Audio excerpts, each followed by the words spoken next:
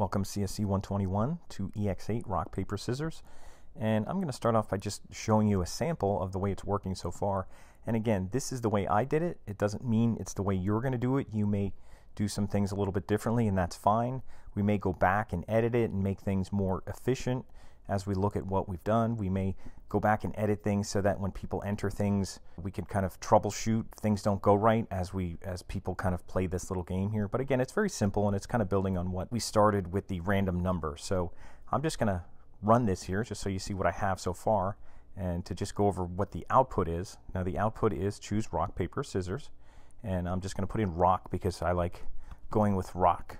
And I got a tie because the computer chose rock, and it says tie rock equals rock. Try again. And it also tells me the score, U0, computer 0 in a best of 3. So nobody gets any points when there's a tie. It says try again, there's a prompt, and there's a space, which is just a new line that's in there. So I get prompt again to go, so I'll go with rock again. This time I'll spell rock wrong. I'll put R-O-K. And that works okay. This time I lost because they chose paper, the computer got paper, and it says paper covers rock, try again. And now I'm down 0 to 1. Computer has 1, and I get to try again.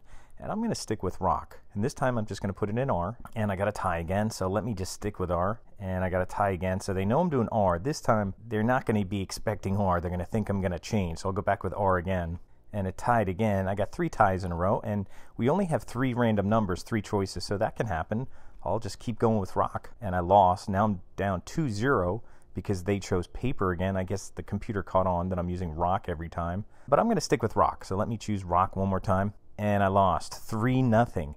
And now it says game over, and there's no more prompts. And I lost 3-0 in a best of 3. So that's kind of the way it works, and that's the way it should work, at least from what I had envisioned.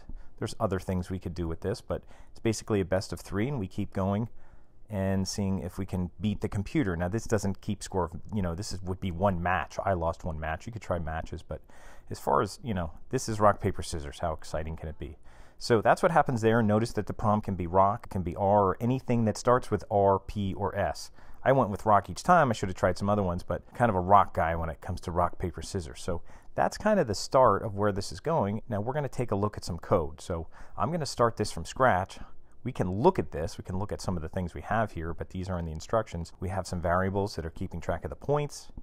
We have a function, and it's one big function called user choice. And that has our input, that has converting to lowercase, that has generating the random number, that actually has our global variable of viewpoints and com points so that inside a function it'll still update.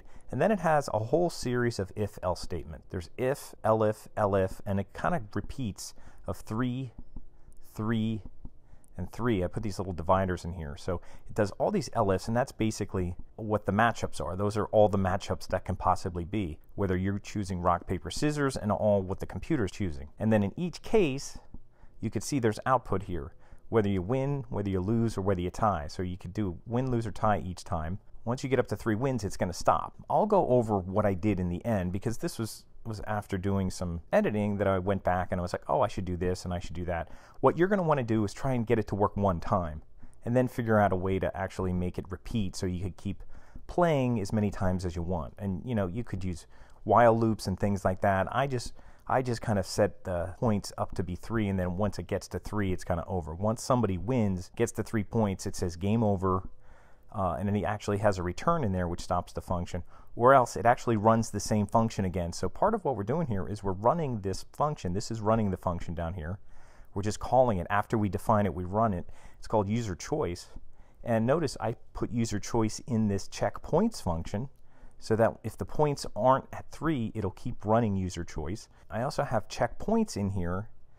I put checkpoints inside the user choice function so that it's going to check points. If the points are up, the game's over. If not, it'll keep replaying. So the replaying part of it is actually built inside of this function. So I'll get to that as we go along, but I'll kind of start off very simply and just kind of lead you through the process of kind of problem solving right from the beginning, just getting it simple. This is an exercise where we kind of build up with very simple things that we already know, and then kind of troubleshoot as we go. So I'm going to stop there for part 1, and then we'll get into the code in the next video.